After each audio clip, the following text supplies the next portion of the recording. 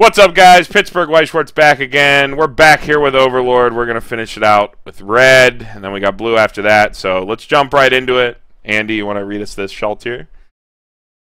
No, but I guess I will anyways, since you asked so nicely. We got this Shaltir.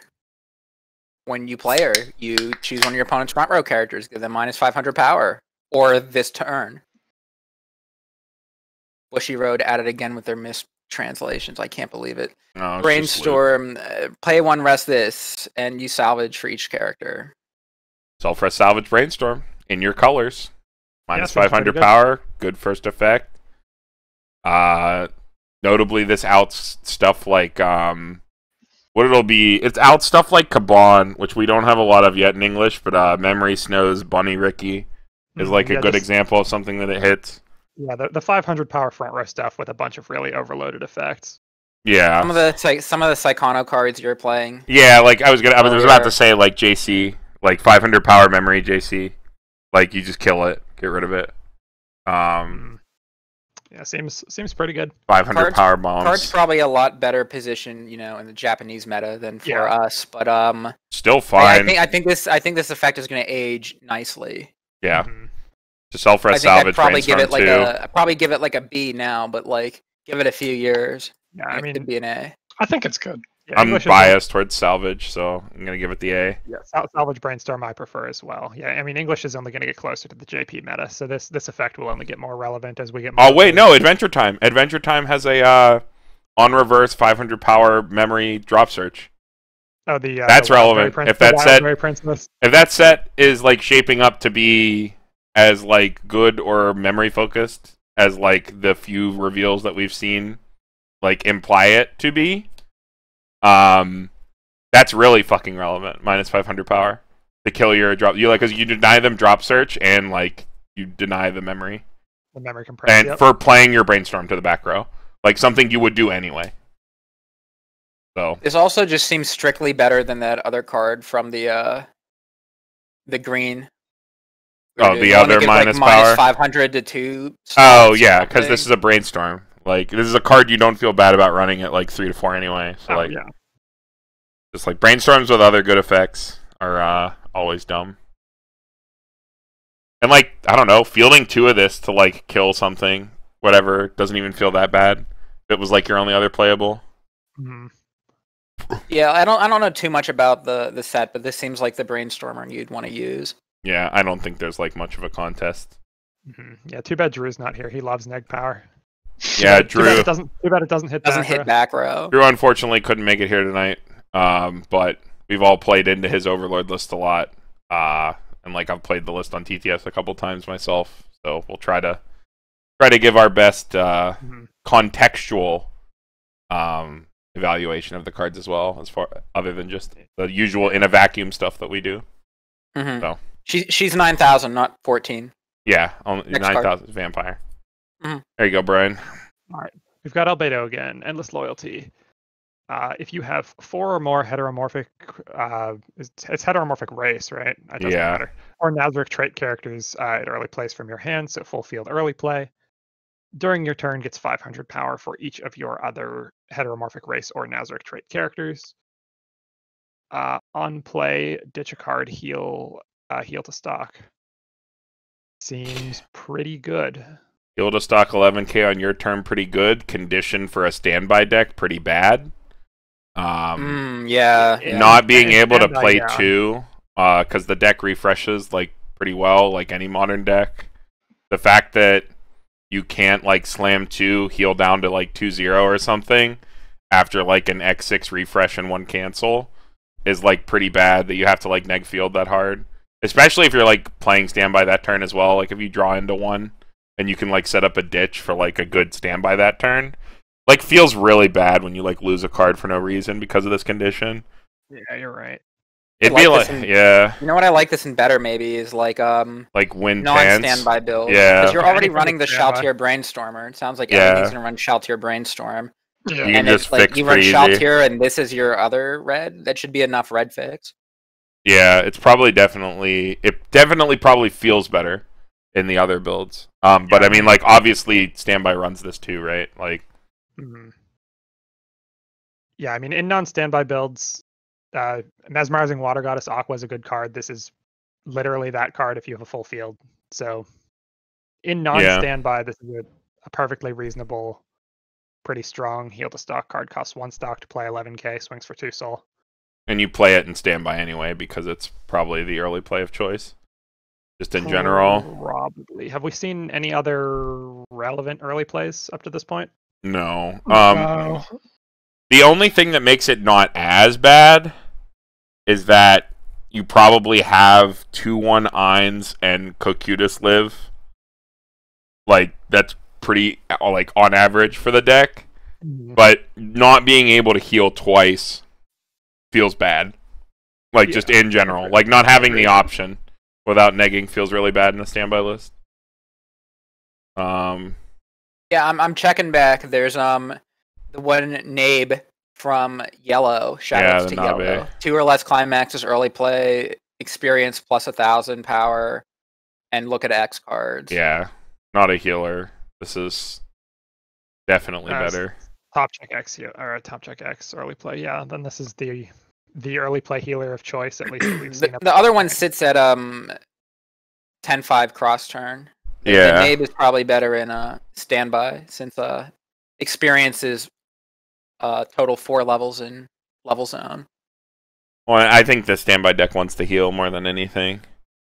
And it's a 1-cost heal. It actually, does the standby deck have like a card that pops back to hand? Yes. Is there anything in red that does that? Yeah, there are cards that do that. Then maybe the full field thing isn't like as terrible. You'd still have to play over it. What do you mean? You like pop back your other... It only pops back when you play a standby. Yeah, so if you're trying to play 2, goes even with standby on your turn, then you. I guess so. You can't like leave an empty spot, right? And just trigger. You have 4 others, play 1, and then play over something to heal again if you want to heal a second time. Yeah, it's literally just that because you don't have the option to heal twice if you want to. Because like at that point, your Eins 2/1. You just have to stagger it a little bit. You just got to do one turn, and then other one the next turn. That'd be. I would agree with you if Weiss was a game where you could guarantee having another turn at level 2, even when you are compressed. But a lot of times you don't, and if you're at 2/2 and you had the option to heal 2, and it didn't set you behind in terms of stock, and wanted to do the following turn, you probably do it. And this means you have to neg an additional card to do it, and you're negging cards to heal, because you have to ditch the card on play. I guess you're standby and you're holding field anyway, so you don't need to continuously invest in your board. Your hand is kind of irrelevant. It's like, I don't know. It just really feels bad when that kind of stuff comes up. The card itself in a vacuum, it's fine. Yeah, like the one event we ended last video with, the Compass event. You could utilize that at level 2 to like definitely, along with holding board, not leaving open lanes with the Compass event and everything, you probably could live 2 turns at level. You could live another turn at level 2 to play. Well, you'd hope that any modern set could live 2 to 3 turns at level 2 if played correctly. The problem is, it's like Weiss is a game where you're 7-20 and you eat 13, like, and not being able to like not having the option to recover from a bad scenario because you have to play 2 of these. You have to. How many fucking cards is that? Not counting the 2 albedos, that's 3 cards. Provided you held your board 4. Anyway, though, right? You'd have to fill 4 spaces. Assuming they answer your board, you want to field a full board anyway. Yeah, but I'm saying you'd have to. I guess it's awkward to stand by that. You'd have to, if you wanted to heal twice on 1 turn with this card, you would have to hold 4 spaces on your board cross turn, at least. Play 1, ditch a card to heal. Play another one, ditch another card to heal, and you had to play over a card to have full field. You have to play over something. Yeah, so it's like... I think that's too aggressive of a line to take with this specific card. Well, it's specifically not aggressive. I'm saying, like, if you're in those situations where, like, you have to do it, you have to do it. Like, you're at 2-6 or whatever, and it's the wrong play to, like, go into level 3, and, like, it's the right play to mill out and, like, hold compression. The fact that you have to neg that many cards to do it... I don't know if you stretch that far to heal 1 extra damage. Yeah, healing 1 in Weiss is really broken. Level 2. Healing 1 at level 2 in Weiss is really fucking broken. Like, in general. anything that heals you in this game. It's busted. I know that in English we're like we got a super fucking hard on for like pushing damage and finishing games, but like the meta is slowing down. The game is like grinding to a halt. We've seen like set after set come out in English. What? Slime is on the way. It's another slow set. Like in general, like Overlord is coming. Adventure Time, based on the cards they've shown so far, it becomes a meta deck. That's a memory deck that's painfully slow.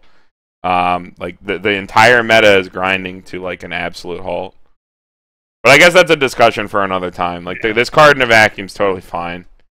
Just like something I wanted to note on. It's like evaluating on these sort of like, but what if I have to heal twice at level 2 or something like that? Like is becoming more and more relevant. Based on the deck, because like the meta is slowing down. I guess so, yeah. Yeah. Alright, we can move on here. Alright, here's the other finisher, the other 3/2 lines. During your turn, gets 500 power for each of your other, so it's 11/5 on your turn. Top check 3, add 1 on play, digs into its own climax. Climax combo, when this card gets a reverse. You can pay 3 and ditch 2 if you have the door in play.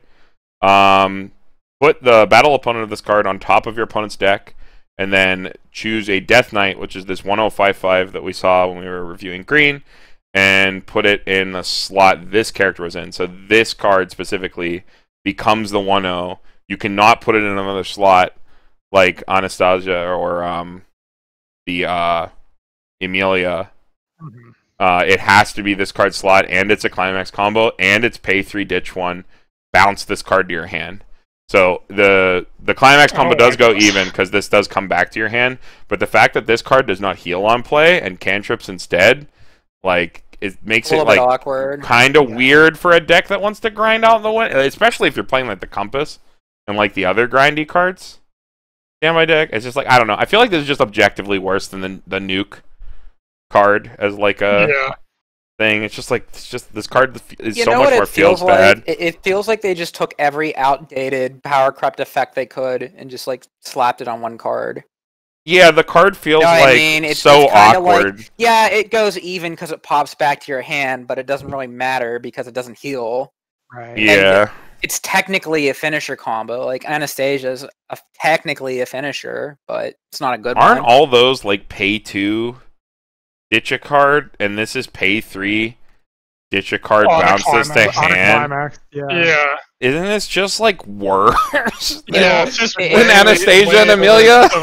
Let me be the spicy dissenter for once. You know, never happens, and point out that this card does do additional things. I mentioned it in the last video, but this card it does break even. You're not minusing a card because he does pop to your hand. Also, he puts their character on top of their deck, so it's confirming additional damage, denying encore, etc. I don't think that makes it worth it. I still I was about to say it's like does that make it any better? I think the answer is no. No, right? It makes it a quote unquote actual finisher, but I don't even consider these a finisher. I consider these kinds of effects like the Emilia, the Anastasia, like. I feel like these are last-ditch outs by grindy decks to win the game. Like I think ReZero employs this style of card like better than anyone, and I don't think that Overlord, like especially when you have to dedicate this many cards, you have to run this shitty 1/0, and you can't just run one of it like ReZero can, because like ReZero can like ReZero can like I mean like I don't know if anybody's been watching the Weiss Schwarz Invitational or like. You've watched like Christian Yarbacher play from Strictly Broken, or like anybody's like playing ReZero. Like the big thing is like you like play one puck, and then your felt searches your puck, and then your felt puts puck into grave. So like you only have to run one of the card to do it, and like Overlord can't get away with that because you don't have a way to like set this card. So you have to run like 2 to 3 of it to have it be in your grave, and you'd have to mill out. There's too many conditions. Idle Master's kind of the same way. You don't really have the direct way to search it, but the floor on the card's a lot higher. It's just like a perfectly acceptable 1/0 to kill something with. Where this green card has a bunch of drawbacks, I think. Yeah. All correctly. This is just I think it goes to the bottom of the deck when it gets reversed, right? Yeah, it does a bunch of terrible shit. It's like Puck Jr., yeah. No, all your characters can't side attack which is really bad considering this card. Wait, no, that's so bad. Wait a second. So, what if this attack sends your opponent to 3/6, and your other lane is a side, and you can't side attack anymore, and you're forced to overswing? That's gross. This is like against your attacks. Well, no, you can't, because like you want to get this side for 1, right? You want to confirm this 1 damage, right? You're trying but to you push can't. So that you can decide, and you're not allowed. Yeah, I hate everything about this. I hate everything about this card. Actually, the more we talk about it, the less I like it. Yeah, it's way too restrictive. The card that it changes into is bad. The fact that you can only put it in the lane that this card was in, and it's really overcosted. Yeah, I agree. I don't like it. You're probably just better off running the TD combo, the nuke. Like just running the empty gate TD combo and off finishers. The off finisher seems better than this. In this case, you'd be better off playing just an empty gate and no other combo than this card. Yeah, this is really bad. Not a fan. All right, let's look at a different card. Here you go, Tyler. All right. When this card's placed from hand to stage, pay the cost, which is ditch 1. If so, choose Shooting Star in your waiting room, return it to hand. And also, when this card's placed on stage from hand, pay the cost, which is another ditch 1. And you get Falling Down, so it's a bond for both of the events. Double event bond. Interesting. All right, so the 3/3 event, I'll read these to you. 3/3 event is choose 1 and perform it. Deal 2, it's a 3/3. Deal 2 to your opponent. Deal 2, put this card into your memory, or give one of your characters 8k cross turn. That's the 3/3. Let me read the other one before we go ooh or eh. The 1/0 is if you have a card in your memory, you can't play this event. Wait. If you have a card in your memory, you cannot play this event. Okay. 1/0, put this into memory. Recollection, at the beginning of your draw phase, if this card is in your memory, put the top card of your library to memory face down. If you have 4 or more face-down cards in your memory, move all cards in your memory to waiting room. If 5 or more cards are moved to the waiting room by this effect, deal 2 to your opponent. Oh, that is such a meme. You're blind memorying cards at the beginning. So you play this card, and it's just a -1. It just goes to memory, right? And then every turn after that, you put a card from the top of your deck into your memory face down.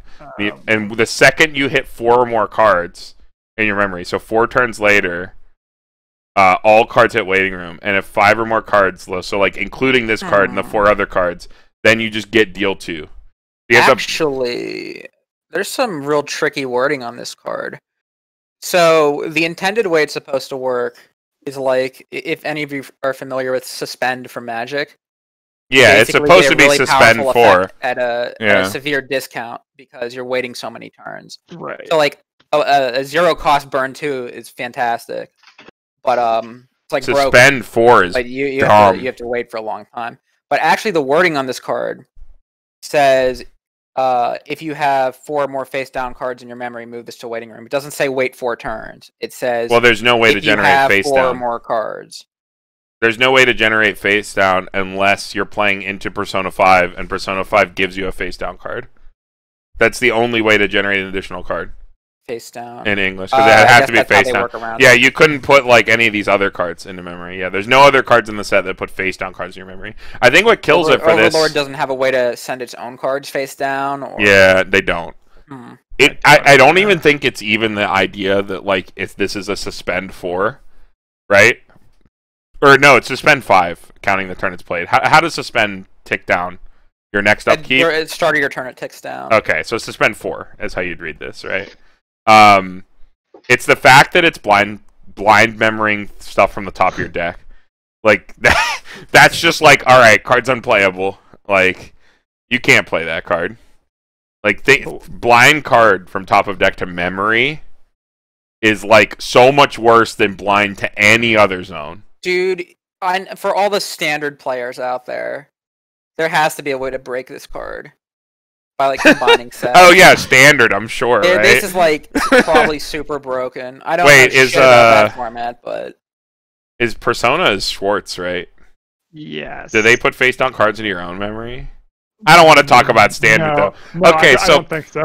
So here's what this card that we're actually looking at does. This double bonder, right? It bonds to the 3/3 event. How good is the 3/3 event? The 3/3 event sounds pretty dank as like a 2/0. It sounds fun. I've never tried it on.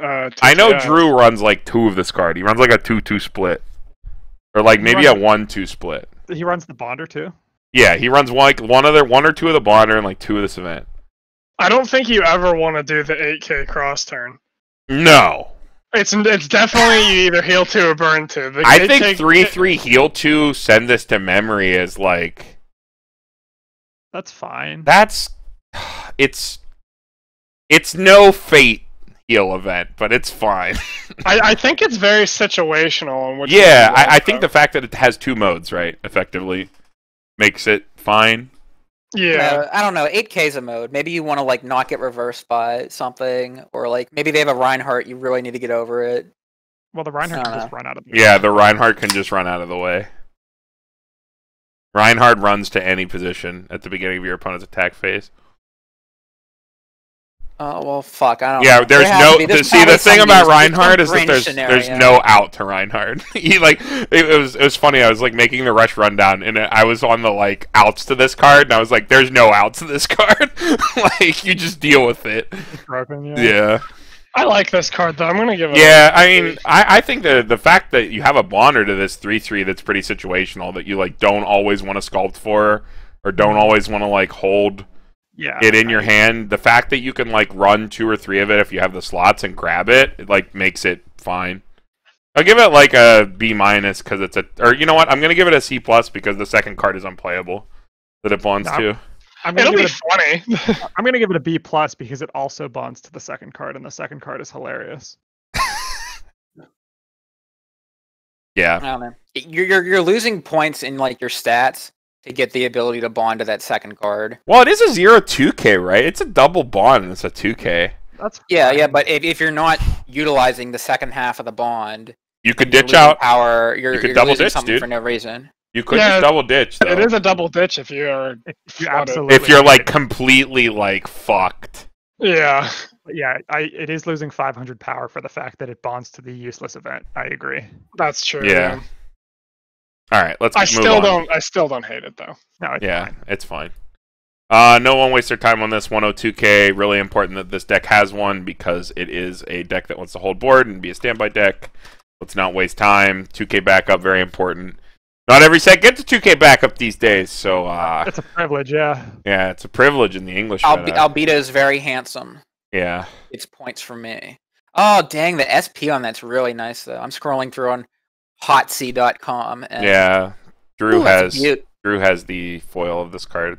Looks really good. Good incentive to max rarity, Overlord, if you like the show. It was 2-1.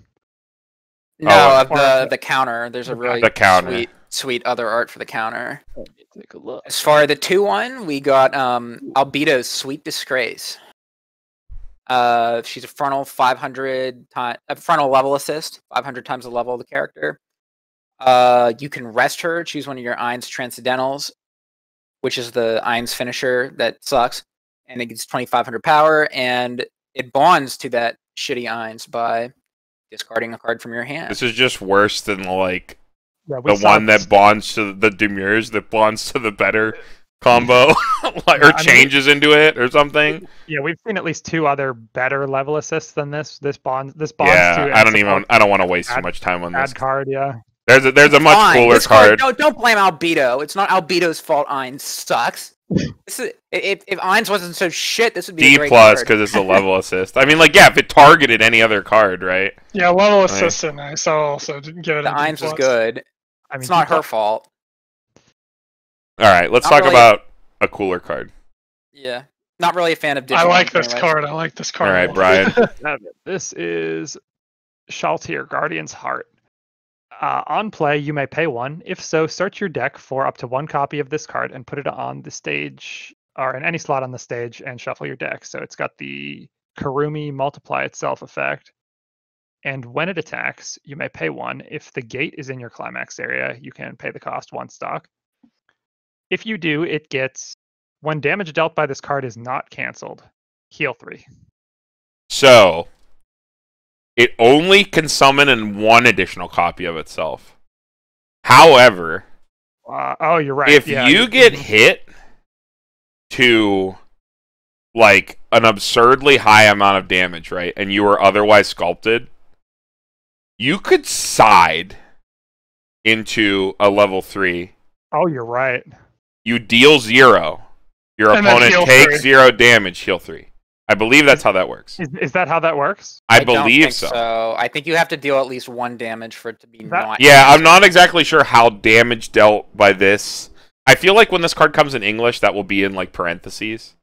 No, it won't. It's Pushy Road. Oh yeah, you're right. Yeah, I'm not exactly sure how this is. I'm almost positive. Even then, if you can side, it has to be considered at least 1 damage for it to be canceled. I'm almost positive. That would be my impression as well. Well, for this not to be canceled, 0 wasn't canceled. Yeah, 0 canceled. But it's not damage. I'm not exactly sure how this is worded. I guess I'm gonna. However, like if your opponent leaves a level 1 or a level 2 on the board against you, and you play this is a heal 3. You could still side profitably. Yeah, and you do it up front, right? Like I love this card. Yeah, you know if you're gonna do it. Like this card is sick. This card is good because it dupes itself, and it's on a good trigger, and it's a card that like gets you out of bad situations. Yeah, so like the effect is cheap. Yeah, it's like. But I don't think it's that good. I think it's very situational. It's fun, and it's a good card. All right, get this. You guys, you stand by this. It doesn't do anything else on play. You have to play the combo. Healing a level 2. It's gate standby.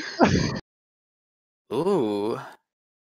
Come on. I feel like that's meme as fuck. Actually, like I'm gonna give it a B+, but I do like the idea of this card a lot. Carmen, you do like healing at level 2. I do like healing at level 2. About it. That is too meme. Healing at level 2 is broken. That's too meme for me.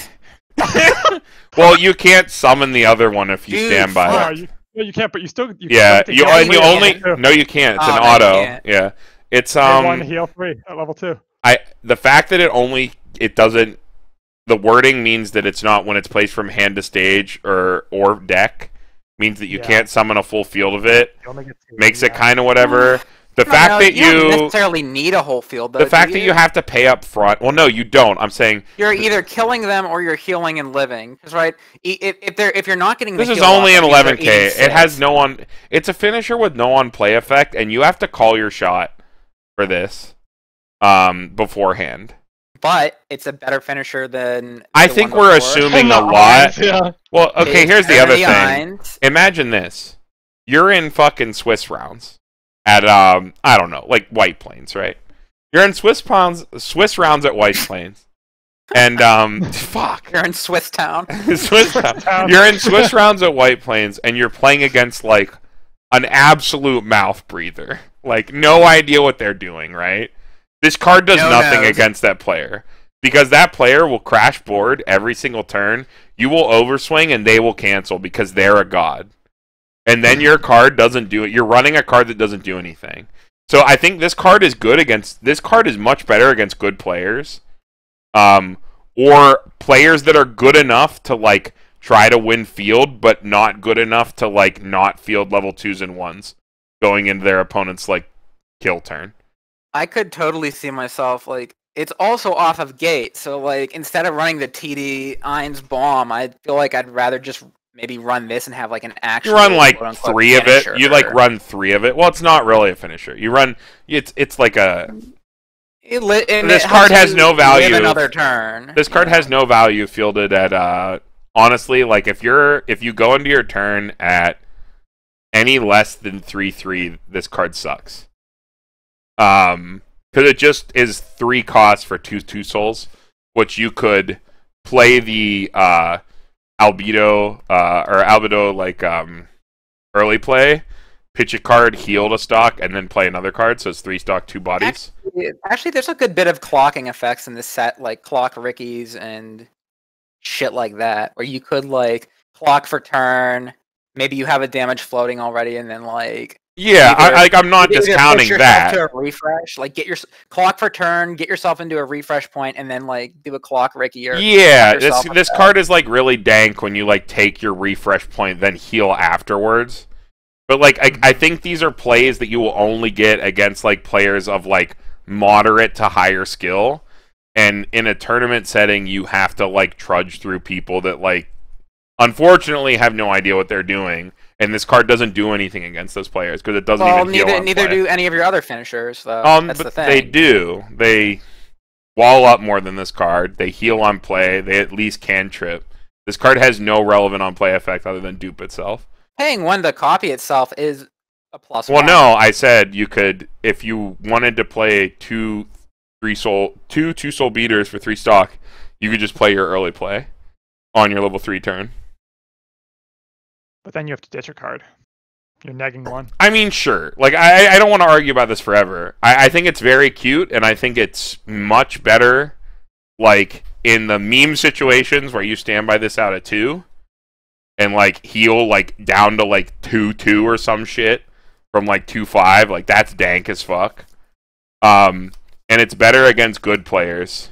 Yeah. But, like, it falls off in the like greater Swiss environment is what I'm trying to say, right? Like against people who like I don't think it's a great finisher, but I don't think Overlord's designed to have a great finisher. I agree. Well, it does have a really good finisher. It's just in blue. Yeah, but like the red-green standby. Yeah, the red-green standby deck. Yeah, I know what you're saying. It's cool that it's in red, and it's cool that it's on door. I think if it was on any other trigger, like if it was on Stock Soul, I'd be like, I don't give a shit.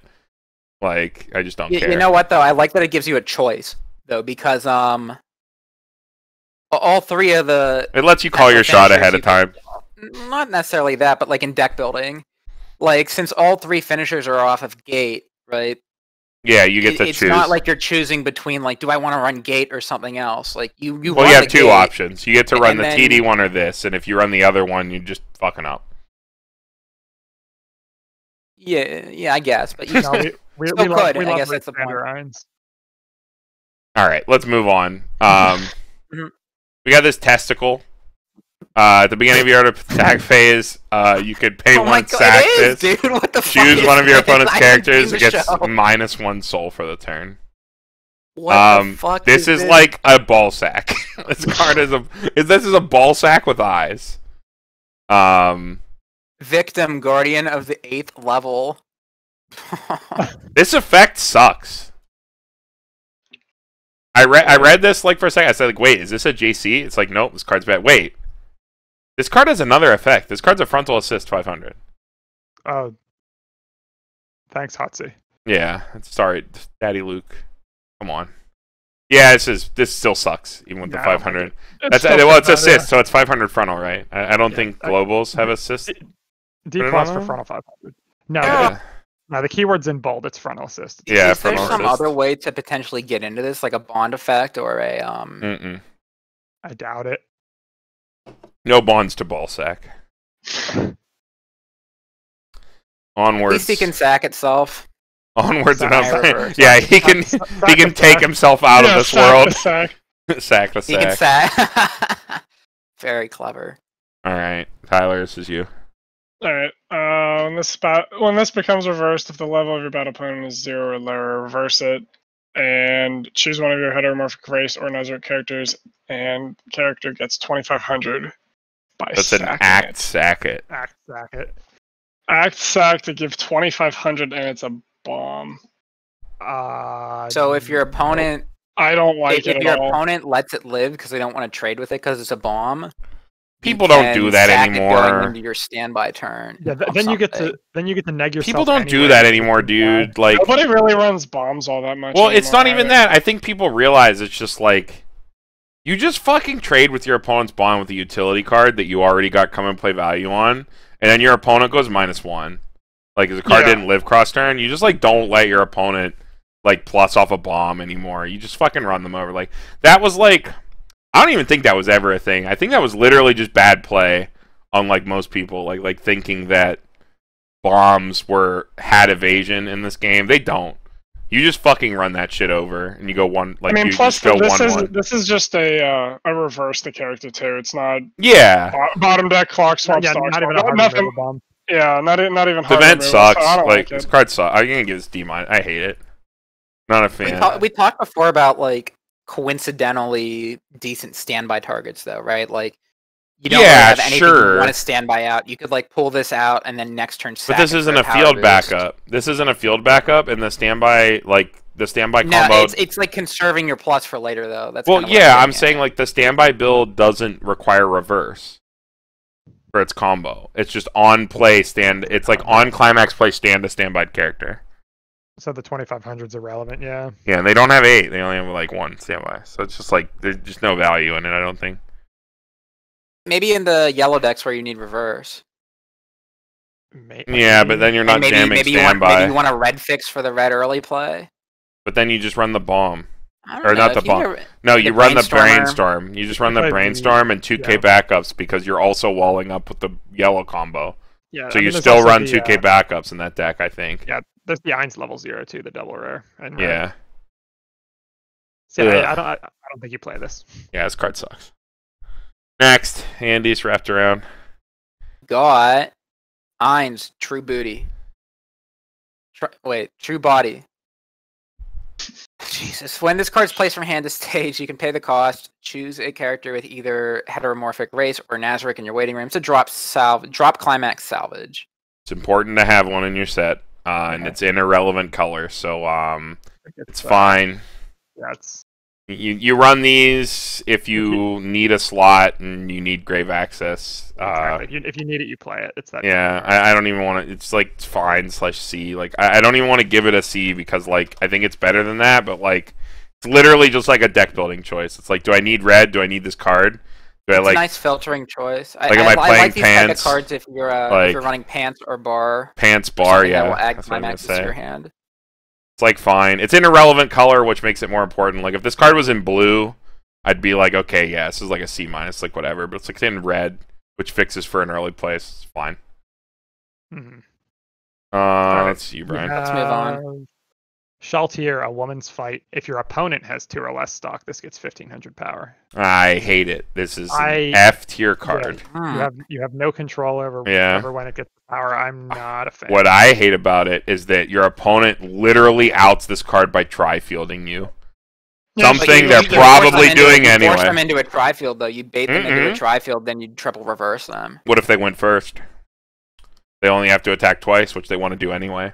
And they're not playing a Ricky. They're not using their stock turn 1 either. If they're playing a Ricky, they tri-field you anyway because they plussed a card. Your opponent just controls the power of this card on their turn by trigger. Yeah, like if your opponent plays Ricky, this is like this is like you just minus. It sucks because your opponent +1. They have no reason to not commit a 3rd card to the board. If your opponent's not playing Ricky, they slam 2 cards and kill it, and then you're probably stuck at level 0 still. You don't have a follow-up play. Card sucks. I guess you are kind of just banking on your opponent playing poorly. Yeah. Which isn't a good strategy. Especially when there are just better cards to play, like the fucking 3k coin flip. Like, 3k coin flip's 10 times better than this card. I mean, speaking of coin flip, that would be the random red card to stand by off of standby. Instead of that other card we were just talking about. If you want a random plus level 0. But anyway, let's move on. We got this Shaltir here. It's a 102k. Battle opponent of your... When another of your characters is reversed, choose one of your heteromorphic race or Nazarick. Okay, so Revenge +15. And then Act, put a Vampire Bride from your waiting room to your clock. This can be activated up to 3 times per turn. Draw 1 card. Oh, it's the bad card. Oh, okay. This is so the first effect is the good part. Let's just get that out of the way right now. The second part is like meme. So when another character reverses a character, you get to give something 1500. You know when the second part is good? If drawing 3, if you're totally completely out and drawing 3 cards, you have 3 of these in your waiting room, and you're at 1-3. And drawing 3 cards puts you to 1-6 refresh. That's when this is fine. And even then, what the actual fuck? Why? No, here's the reason why. Imagine all the times you played standby and you're like, dang it, I'm at like 1-6. If only I had one more point of damage, I could stand by a stronger card. Well, you wouldn't, because you would stand by Cocutus because it's the strongest card in your deck, and that's a 2/2. Well, maybe you're. I don't fucking know, Carmen. There's situations where you might. I know you're playing devil's advocate. I'm just trying to shut it down because I think the revenge trigger is cool. Like, I think if you're like in red at 1 and you're like playing the Shelter Bomb or whatever, like, and you want to like protect something else, 1500 revenge trigger is fine. Like, and maybe you build around that. I don't think it's revenge trigger. It's no, when you kill one of their characters. Yeah, when you. Oh, am I reading this as wrong? Oh, I sound like an idiot now. Sorry, everyone. Yeah, it's a bad Carmen's card. a dumbass. Can't cancel everything. Battle opponent another. Yeah, it's card more sucks. of like a snowball-y Minami. Yeah, don't like it. Yeah, we hate it. Hey, speak for yourself. I kind of like it, actually. Okay. Unironically. I hate it. It as well. I'm speaking for myself. Card sucks. I think that there's a lot of interesting deck building things you could do with this. And the only concession is like running 4 Suiciders that pump 2500, which is like not a huge drawback. Sure. Yeah, well, you could sack them to buff something else. Then put it into your clock. Put them in your waiting room. Sack it, put it in your waiting room, then put it in your clock. And then draw a card. Broken. And draw a card. Oh, and then you stand by out the level 3 and you heal 3. You heal the 3 you just clocked. And then you do it again the next turn. Shaltier waifu only. Next. Alright. This is a 2/3 that gets -2 levels on stage and gets 1,000 for every other Nazarick or heteromorphic race, and it's a 3-soul. Oh, it dies to that bad level 0 reverse we were just looking at. Yeah. Yeah, this card sucks. It dies to everything. Like, you just Cocutus over this every time. This is a meme card. Why would you play this over the big cock? F. This sits at 12/5 3-soul though. F+ for memes. We love Akihiko Kaiba. Oh, this card is worse than Akihiko Kaiba by a considerable margin. Alright. I think it's back around the top right. It's Sandy, yeah. Alright, Butler with Alarm. Because he's on the clock. Get it? Discard a card from your hand to waiting room, pay 1. When you play him, pay 1, discard a card. If you do, choose a character in your waiting room, add it to your hand. So drop salvage. Drop salvage. And Alarm, start of your climax phase, draw a card, discard a card. I hate it. I really don't like it. Yeah, the fact that, well, I mean, like, I don't know if you need a drop salvage, but the Alarm is, like, worthless. Yeah, I mean, don't you have a salvage brainstorm? Like, notably, you do the draw discard before you place your climax, so you could, like, dump your standby target that way. I guess if you like desperately need, this is a worse drop salvage than normal, so I'm gonna give it a C-. Like, but if you need drop salvage, you're in it. It's like a bad niche card. It's really meh. It's like the Alarm effect could be useful in a pinch to get your standby target in the waiting room, but yeah, it's taking too big a power hit. I think the fact that it's 500 power is not relevant ever. Hey, drop salvages are just waiting room Ricky that don't plus. Yeah, I mean, sure. Yep. You're right. Next card. You got the Penguin. 65. Eclair, Assistant Butler. On play, choose a card in your opponent's clock, put it into their waiting room, put the top card of their deck into their clock. When you refresh, put this into your stock. The worst out to Love Live Sunshine ever. Because it comes on too late after they've played Yo. Well, you get a free stock when Yo inevitably makes you pushes you to refresh. Dealing damage, you get a free stock. When Yo burns the fuck out of you, you get a free stock. Yeah, I hate it. F. These cards are so bad. It's just like really awkward, like the combination of effects on it. I mean, like, what is it, Andy?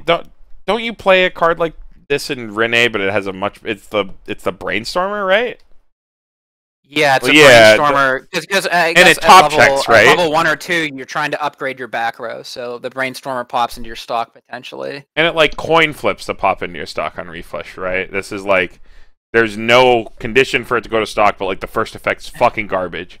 Yeah. I mean, generally when you run a card like this, you want it to go to stock. You like the fact that it automatically is going to stock. Potentially, you're denying a reverse with it. You could be yeah, but this card doesn't before attack. the battle step. Before the battle step, by the way, before it could become reversed, it would put itself in stock. If you refresh, yes. If you do this with like few cards left in your deck. I just think the thing Carmen said, like the timing of the clock condition is really unfortunate. Yeah, it doesn't actually out anything. Because if it was like during your opponent's turn or like at a relevant timing, it could actually be like, you know, maybe usable. It could be actually a good card, but doesn't do it shit. just really doesn't work when you need it to work. All right, let's move on. We got this Albedo. I believe this is a good card. Okay, when this card is placed from your hand to the stage, move the top card of your library to the waiting room, which is just mill 1. I don't know why it's worded so weirdly. If so, choose one of your heteromorphic race or Nazarick characters, and for each soul trigger on the card moved to your waiting room for the turn, that character gets 1 soul. So in the standby deck, you move any card with a soul trigger or a standby climax. You give a character a soul. So it like turns your top card into additional soul to your board before you go to attacks. Notably, not a lot of ways to set your top card, but we can get into that when we talk about the card. The other part is, when the climax is placed in your hand to climax zone, you may pay cost, which is return this card to your hand, so you bounce it, choose one of your characters, and give it 1,000 power cross turn. Very good for standby. Helps your 2/1 Eins sit at a much higher power, like easily defendable power level, which will be a 8k. So you'll have the Cocutus at 10.5, and then this at 8k. Really cool about this card returning to your hand, to get the Iron standing stuff, you can field this card in the front row, so that you don't have to like cloud up your back row and stand by a card out there, although you can do that. And you can play it with Door as well. You just need extra power. The timing of this card is very good, and if you're playing standby, you run like 2 to 3 of this card easily. It's a really insane synergy. It outs the problem of running standby, like you get pushing to soul. Push soul damage. You get to. It just has perfect synergy with like the way you play level 1. Perfectly with standby, but is it worth running like? It's the level 1 because you want to see one of it at level 1. Like you want this card as a part of your like level 1 god board, because you're like not only pushing soul, but you're making your Eins pretty much unreversible. Unless your opponent slams in early play, if they get pushed to level 2, which is like they're unlikely to because you're playing standby, even with this 1 extra soul. So like your opponent's likely at 1 another turn, and then they have to crash into Cocutus and Eins because of this card. It just has value all game. I don't know. That's like a little too cute. I don't think so. I think this card is Andy, even today we were playing like I was level 0. Well, I was playing a very similar card to this in Data Live today, Andy, and that card's like dumb. These cards with standby are very good. It did something else though too, right? No, it does exactly the same second effect. What was the first effect? Tap two, like search brainstorm, which is better than this card. But however, the first effect does have like perfect synergy with standby, because there are cards that like reveal top, and then you like mill the soul. It reminds me a lot of the Silica from Standby Switch. Yeah. But I like that card had an actual like climax combo where you could actually like draw plus off of it. I think this card is extremely important for the deck. I think this is a big reason why like running 4 standby doesn't feel bad.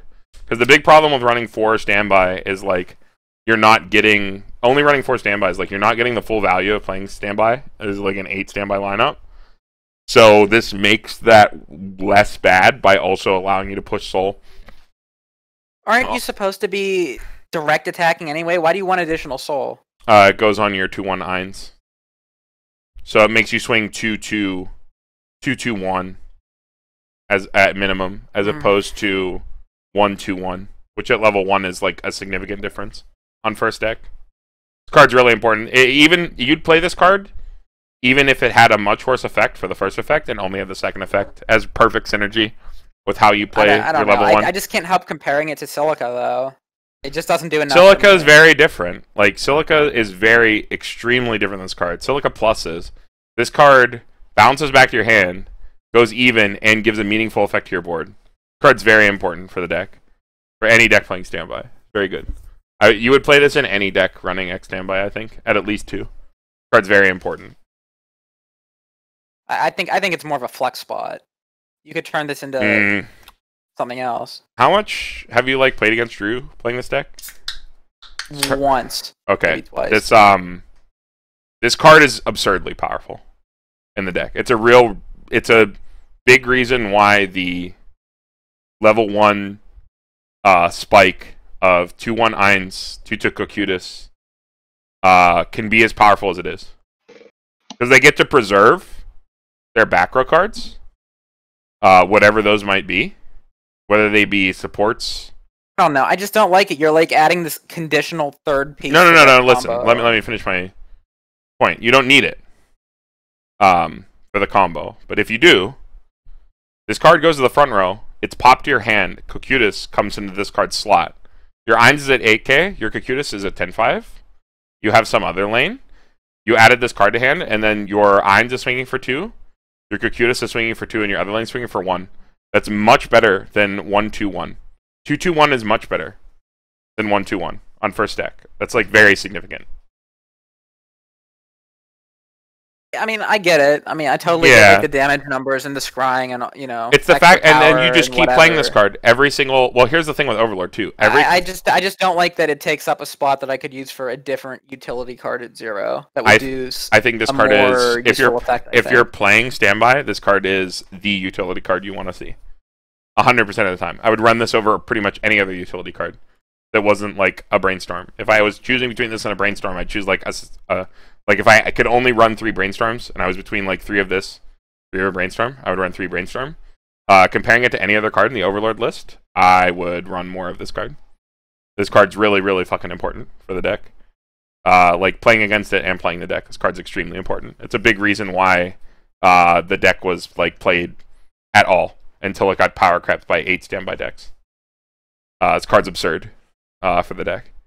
Really, really important. I don't mean to stonewall and just say no over and over, but your knee-jerk reaction, I'm just saying, is I think it's misplaced. This card's a super fucking important. I mean, I'm sure I'm not the only one who has that reaction to it, and maybe in practice, maybe it plays better than it reads. But, I mean, how many other than Silica? How many bounce back to hand cards you need? Because I feel like Silica sucks.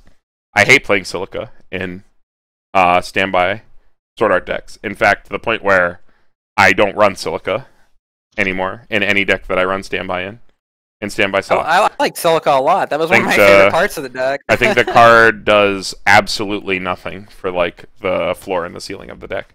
All it does is overplus you and cause you to ditch cards. Because the deck already preserves hand and has more than enough deck manipulation without the card. Whereas this card, every time you play it, you are increasing the soul power of your board, nullifying the... you have a chance to nullify the drawback of playing 4 standbys as opposed to playing 8 standbys. Because you're not putting out 2 soul beaters as often. And you want to hold your standby for level 1. Carmen, this just sounds like the argument we usually have, except the roles are reversed, right? You're wanting to run the spicier card that's good in this is not a spicy card scenario, and I'm the one telling you why don't you this card is good every single time you play a standby. Every single time you are playing a standby from your hand, this card hits the board. Every single time you're playing a standby in your 4 standby deck. Yes, this card hits the board. To add more standbys to your hand, such as what are you talking about? You have a completely broken climax swap. Every single climax that comes into your hand is a standby climax, provided you have a grave. That's a real thing Overlord does. You have to pay resources for that or something. It's not free. It's one, like any climax swap. What you do to put out a 2/2, to put out a Cocutus, on play, it refunds discard a card, and make a. We already looked at it. No, it's pay 1, drop a climax, add a climax. Every time you draw a climax, it becomes a standby. It's really important. This card is not fringe at all. This card is staple, 100%. 2 to 3 of this card. Every single deck you play standby in, 100%. Card's unbelievably good. What do the other 2 think? Brian, Tyler? Yeah, so my initial reaction was closer to you, Andy. But I mean, I get where Carmen's coming from. I get why you'd play this card, but it just seems dead in so many situations where I can't see myself, if I were building Overlord for the first time, running more than 2 of this card. But that may just be due to me having lack of exposure playing against the set. I mean, you want to see 1 of it. Every additional copy is a neg. Yeah. You want 1 copy of it in hand. So 2 is completely fine if you need a jam for other cards.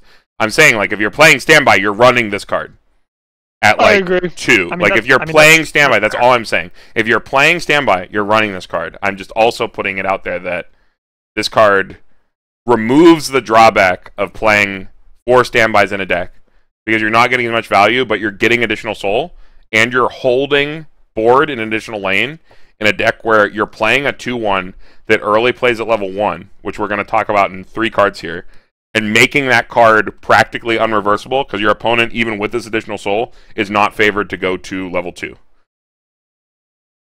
Unless you push them for damage early, in which you probably should not have pushed them for damage early in this deck, because you wanted your opponent to stay at 1 for an additional turn, so that they had to crash, so that you got additional value off an additional Cocutus to steamroll harder. Like, I think for the deck strategy, the card is completely invaluable because of how it plays the level 1 game. And it has value for every single climax coming into your hand, because you turn every climax that comes into your hand into a standby using the climax swap, because the climax swap's really fucking good. Maybe my opinion will change when we get to the 2/1 and a few cards. Yeah. Alright, we can move on. I've shilled for this card enough. I know that Drew would be mad at me if I didn't argue with all of you about this card, so I had to do it justice. I agreed that it was good. I just have nothing else to say. You pretty much made my point, too. Alright. Well, you got this one, Tyler. Alright. What's this card called? Skeleton. Bone Man. Yeah, Bone Man. Ein's True Ability.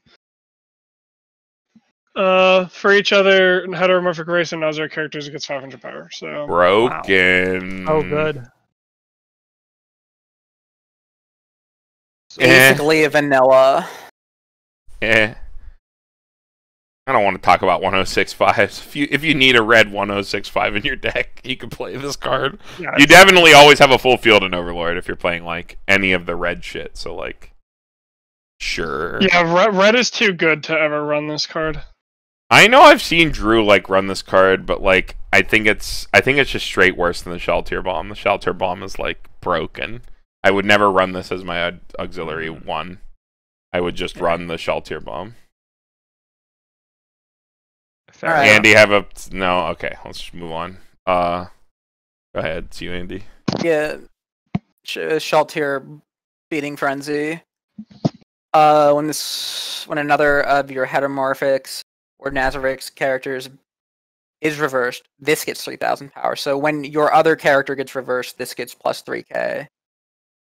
So potentially, if you're crashing 2 of your lanes before this attacks, you're swinging for potentially 10-5 at level 1, which is pretty strong. But you're only winning 1 lane then. Yeah, you're losing. But you're only winning 1 lane then. Unless you're playing a bomb. Alternatively, you don't need to get to 10-5 necessarily. Even if you just get 1 reverse before this, it's getting to 7,500, which is still very overstated for a 1-0. It has synergy with the Sheltier Bomb, but like, I would never run this card because it just seems so counterintuitive to the standby strategy of consistently winning board. Yeah, no, an interesting card, maybe just not for Overlord. Yeah. Goes in Sheltier Waifu with the Sheltier. Yeah, Sheltier Waifu. Yeah, because you're crashing your bombs anyway. All right, next. All right, we got the 2/1 Eins, the boy. Eins, Rite of Resurrection.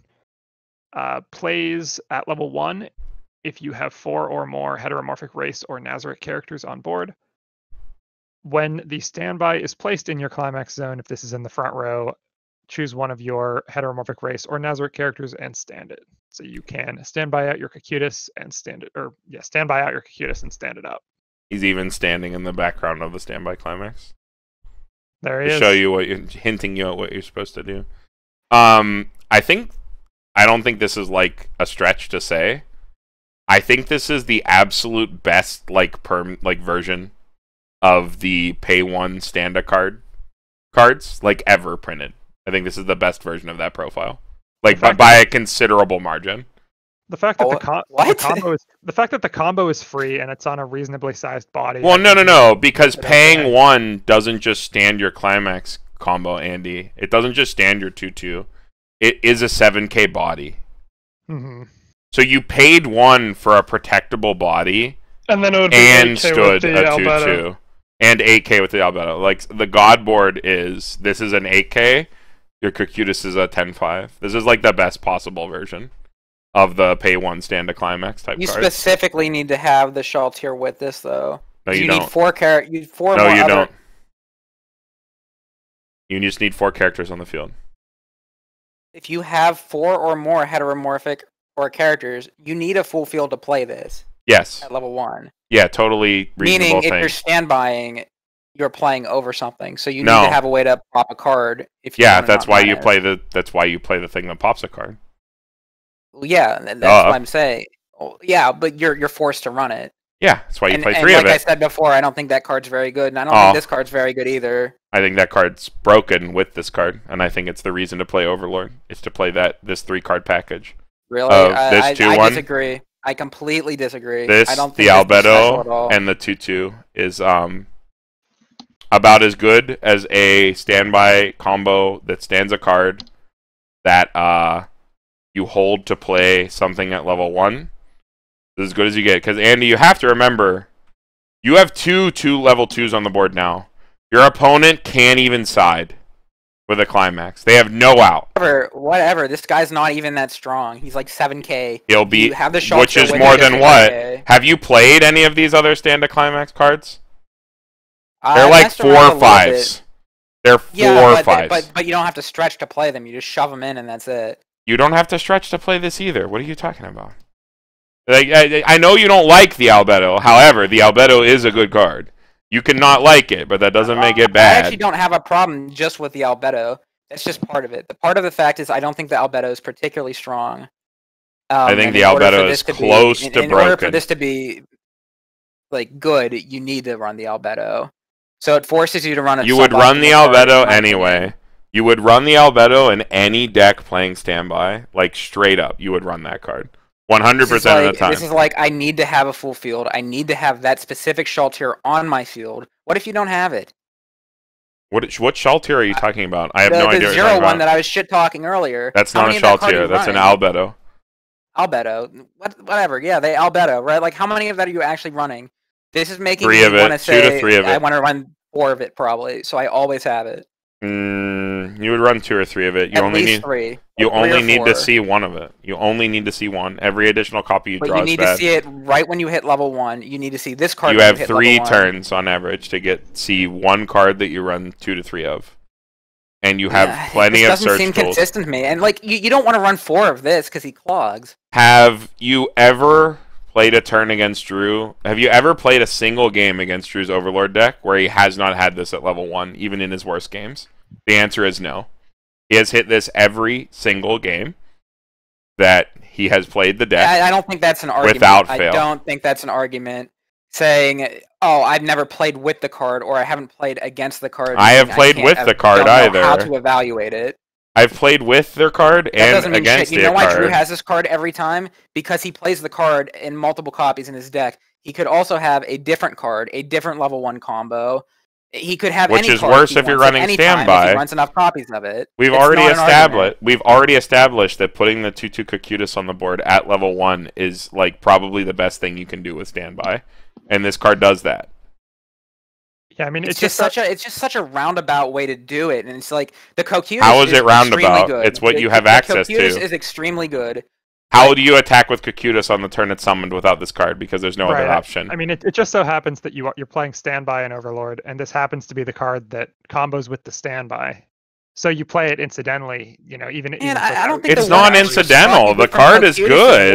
No, that's what I'm getting at. But like the card is not incidental. It happens to be the card that combos with the climax. So even incidentally, you're running it. I'm not in. The package is objectively good. It's like one of the only reasons to play Standby and Overlord. You're incidentally running a lot of cards to make this weird jank. It's not incidental. It's not jank. Why wouldn't I How just is this standby, jank? put the Cocutus in the back row and use him next turn? Why would I go through such lengths? Because you generate one stock when he attacks.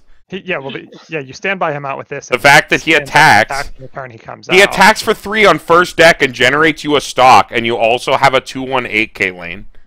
Your opponent cannot side you. Yeah, because what the picture of the board is, you'd play the Irons, you'd have the Albedo in the front row, you play the Climax, you pop it back, give power to the Irons, play the Cocoitus where you pop back the Albedo. Yeah. And then What about this is like... I get that, and I don't think it's good enough. I don't understand how that is at all clunky or hard to do. That's like unbelievably difficult, like easy to do. You have to run a bunch of copies of this 2/1 that clogs. No, you run 3 of it. Well, I mean, this would also ended up probably sure you have it on time. You run 3 of it. This is a modern deck with modern tools that you can use to find cards. You have 3 turns to find cards. You need to find 2 cards and have 1 card engrave. How is this difficult to do? Like, by any modern standards. Like, I don't understand how this is difficult to do. It's not difficult to do, but it's a lot of deck building concessions. It's not a lot of deck building concessions. I'm running at least 3 copies of this 2/1 that I think outside of this combo is not very good. You're running at least 3, probably 4 copies of that Albedo level 0, which, as I okay, well, like, before, riddle me this, think Andy. very good. Riddle me this. Okay. This is how it works. Look, so your first level 1 turn, right? 2/1 Cocutus, Albedo. Albedo pops to hand. Ainz is an 8K. You summon Cocutus. Cocutus swings, your opponent cancels. You generate a stock. You swing with Ainz, you swing with your shitter lane. They're at 1/5. Your opponent clocks. Okay, they don't get through their deck. They crash into your 2 lanes and have 1 other lane that beats over your shitter. You draw into another standby. You summon and stand another Cocutus for free. You've now generated 3 additional stock for free and swung for 3 with your Cocutus on your opponent's first deck 3 times over 2 turns, generating 3 stock for free. Carmen, what it sounds like you're saying to me is this is I'm saying this is very normal. No, I'm saying this is very normal. This is a very normal thing for Overlord to do against decks that cannot answer their board at level 1. Decks that cannot, like, the only decks that can answer this at level 1 are decks that play some form of bounce at level 1, trigger a wind, or are 8 standby Fujimi that have 2/2s that this deck cannot answer. This is this situation that I've just outlined, very normal, very easy for Overlord to do. Extremely easy. This is extremely common board state to happen.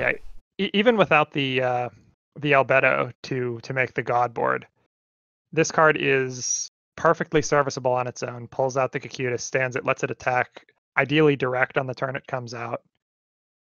Where else was I going with this? Well, it lives cross turn, right? And you're running this Climax Swapper, so it doesn't even have to be the standby that you draw. You don't have to sack into it. Right. Yeah, exactly. You can get the standby back that you played the previous turn and play it again.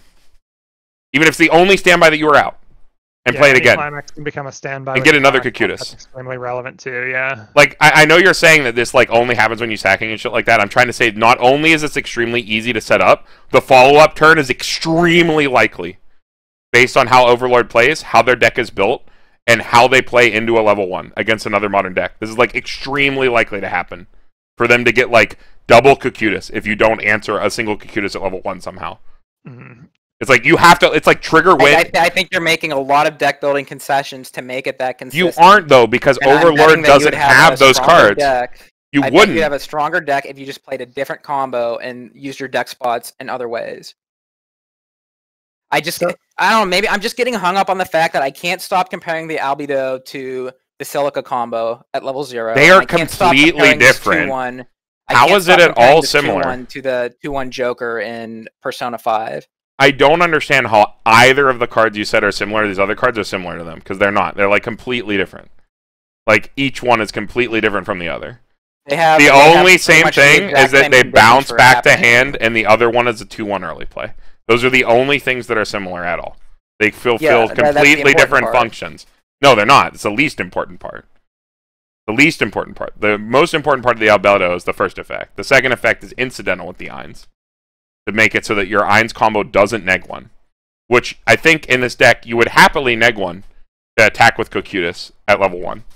Every single time. You would happily neg 1 to do that in this deck. I'm legitimately not being, like, dissonant to try to... like, just make... I know you're not. I'm trying to, like, convince you, because, like, I think it's, like... It's one of the best things that you could possibly do at level 1 with a standby in a, like, half standby, half something else deck. Like, legitimately extremely, extremely powerful interaction. So Andy, are you saying if you don't play this card, not play standby at all, or run empty standby? What are you suggesting? Yeah, I don't understand the alternative. Okay. I think if you're running... Okay, so if I were making a standby deck for Overlord, and this is like the only standby climax you have, right? Yeah, this is the one that combos with the standby, yes. Okay, then I would run this card. I would begrudgingly run it. I think if you're running standby, you run this because it just fits too well with the whole standby game plan, right?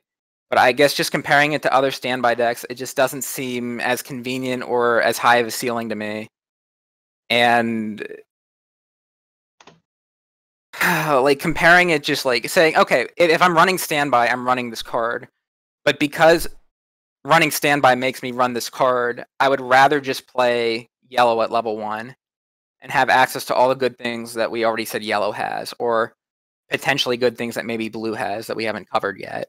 Okay, I'll put it this way then. Do you think Jabril is a good card? Do you think 1-0 Jabril is a good card? Overlord, I would not play standby because I think it's not worth it for the overall investment to play standby in this set. That's fair.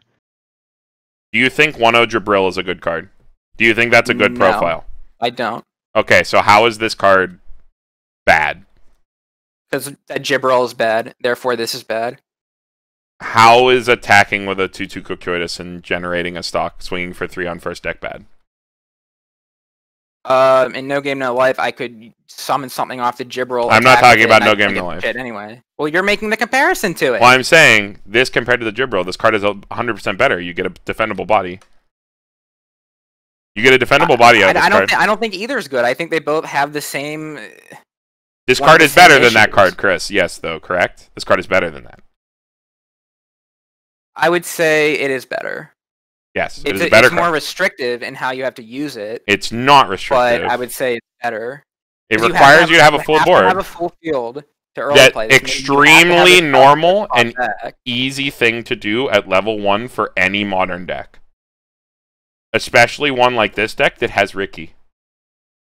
It has a Ricky effect to plus itself. On play. But you need something to pop back to your hand if you don't want to minus. Or like you would happily do this to minus. And that albedo is extremely good. I know you dislike it. That albedo is extremely good. You would run that in any deck that has standby. How is that card? So, Andy, I'm going to call this back to the Fujimi set review. Because this is a sticking point here. Because this is like the most important card in the set. One of the most important cards in the set. So I'm going to dwell on it a little bit. Even though I said that we were going to tear through colors and shit. It's one of the most important cards in the set. So we're going to go over it. You said this one albedo you don't like, right? You don't like this card. I don't. No, and that you don't like it because it's clogging and standby.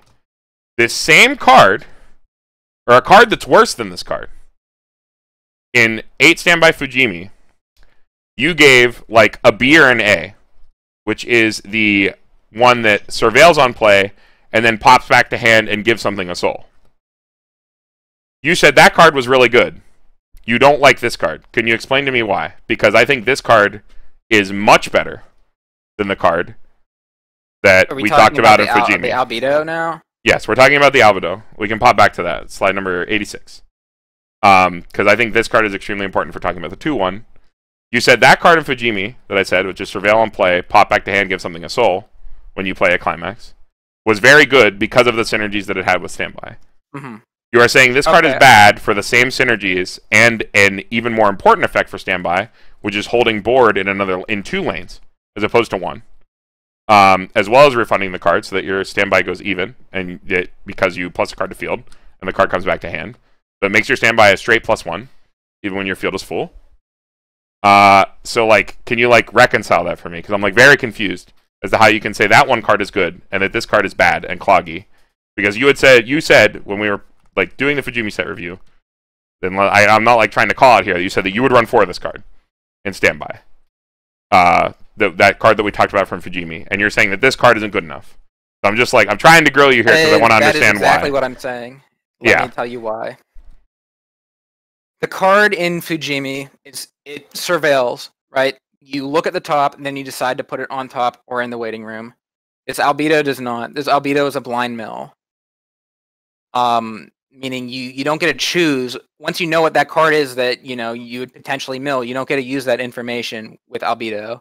You have to mill it, then say, oh dang, it would have been nice to have that climax on top and brainstorm. Other factor, they both synergize in the same way with standby, correct? Where when you play the standby, it pops back to your hand, gives a soul. And opens up a slot for you to stand by. And opens up a slot for your card to come in. Yes. But I think it's partially contextual too. I think like if you're just comparing the Albedo to the other card, just comparing it card to card, like on a raw basis, the Albedo probably is a bit better. However, I think it's contextual. I think Fujimi runs 8 standby, and having access to like you're gonna more consistently be playing the standby, and I think also being able to choose whether or not to mill the card is also beneficial. You can choose to trigger it if you want to hard trigger it. You can choose to keep it on top and brainstorm it if you'd rather do that. I just think Surveil is much stronger than... and for anyone who doesn't know what I mean, Surveil being terminology for look at the top card of your deck, either leave it on top or send it to your waiting room. As opposed to so you value the Surveil. I value the fact that I can look at the card and then decide what to do with it. Okay. And the other factor is Fujimi is 8 standby. This is 4 standby. And I know you mentioned that there is a climax filter, but that's just additional resources and additional shit you have to invest into it. That's acceptable. I think that I understand where you're coming from then. Like, you value the Surveil, especially because it's 8 standby. You're like digging, and you get a lot more value for triggering standby in Fujimi than in Overlord, right? At Overlord, you want to play the standby. You want to play the standby so the Kokuta stands so that you get attacked. I still think the second effect is like important enough to include at a 2 to 3 count in like any standby deck you play, just due to the synergy of like making your standby a straight plus, regardless of what your field is when you play it from hand, because like sometimes you cannot control or you cannot overplay or you like don't lose a lane. Like we've all played standby decks and just like never lost a lane, and you have to like minus over a 1/1 or something retarded, right? Well, yeah, sorry. like to be honest, like I would, if I were playing standby for Overlord, like I would want to have the Albedo in my deck. Like at some count, right? I'd probably end up playing it. I wouldn't be as happy playing it as I would the card in Fujimi or maybe the Silica in Sword Art, because I've stated other benefits that those 2 cards have that this doesn't. Well, the Silica does everything, right? And it not only surveils, but it also pops back and then also pluses hand twice. Yeah, they're different cards in different contexts. I would run the Albedo just because, like, I do like the fact that I can end up getting, like, I do have something that can pop back to my hand and open up a spot. And it does give you incremental benefits, such as the additional soul and the cross-turn power. Okay. Having 2 beefy level 2s to defend is definitely a good thing. I just don't think, all in all, it's worth playing standby to get the 2/1 to get the Kokutas. But if you are playing standby, I think you run it. Yeah, I don't know. I think that I just like disagree. I think the snowball potential of 1 turn of 2/1 Kokutas into a second turn of 2/1/2 Kokutases is like too strong and too consistent to ignore. Because how good the Climax Swapper is, you're like incentivized to play high counts of it, and you're generating extra stock with the Kokutas. So like the extra stock to swap your Climax if you draw a door instead of a gate is negligible. And then that you've swung, like I said, you've swung for 3 times for 3 on average on first deck and generated an additional 3 stock over 2 turns. Because, like, statistically, your opponent, if they're playing a normal deck and they're not in, like, a horrific, like, breaking out deck state, even with the albedo, if the albedo hits, you're swinging 2/2/1 into your opponent's field, probably, that they have. They're not favored to go to level 2. So you're probably, like, you're on average more likely to have a second level 1 turn with Overlord. And even if you don't, you would still put Cocytus out if you were at level 2, if you had a grave and you didn't refresh. Because again, I think like 3 swings for 3 on average with like Cocytus generating 3 additional stock. If this card lives a turn, which I mean, let's be honest, it probably is 2/1/8K with like shrouded by 2K backups, probably living cross turn. Yeah, I think that snowball potential is like too strong to ignore.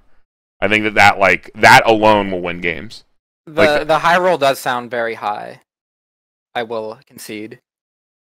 I guess it's just an argument of like, do we think it's a high roll or do we think it's normal?